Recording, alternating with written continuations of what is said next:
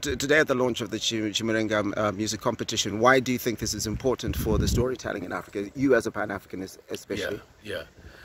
Well, you know, music brings people together, no matter the differences, no matter the difficulties. We think that as Africans, one thing that we have not done well is to tell our own story and to pay tribute to our own history.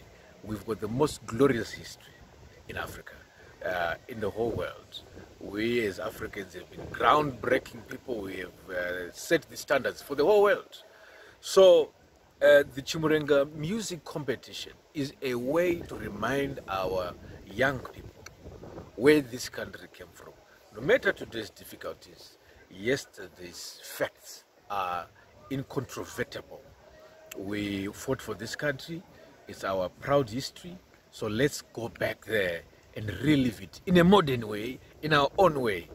We all have got stories of having lost a relative, a father, a mother in the war. We all participated in the liberation struggle. So music is a way of doing it. And we are 40 years into independence. So this album, the Zimbabwe at 40, we will celebrate it in a special way, musically. So that's why we think it's important. So someone will say, why remix when you can just take the old songs and put them into an album? Well, creativity never ends.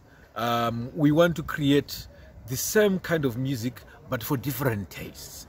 We can experience the same issue, the same event, the same experience, but differently. When we go to the restaurant, we all don't have to eat sazana. Some can eat rice, some can eat this and that, but we are all celebrating the moment. That is the important thing. And what do you hope the artists get from this, besides the prizes? No, I think it's about the reconnection with where we are coming from. We've got a glorious past. So we are reconnecting with our glorious past, not just any other past, but our glorious past to give us confidence, moving into the future. And finally, is there anything else that the institution is up to that we could be looking forward to over the next, say, 12 months? Yeah, we are working on the Africa Fact Book. This is Africa's authoritative source of facts that is going to be soon rolled out across the continent. We also have essay competitions that we are planning for school kids, to be able to gain knowledge about their past. The Institute of African Knowledge is all about knowledge of who we are as Africans and being proud of it and embracing it. And absolute final. Yeah. How will you work? What are your thoughts around people who might think that this is political messaging, and how would you depoliticize liberation struggle songs?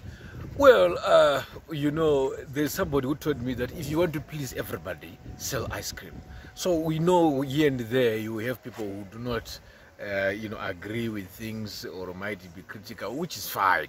We are a free country, we're a democratic country, and at the end of the day, anyone can have their own views, but we are not forcing anybody into this, isn't it? It's invitational. Let's do it together, those who are able, who are available, and who are willing.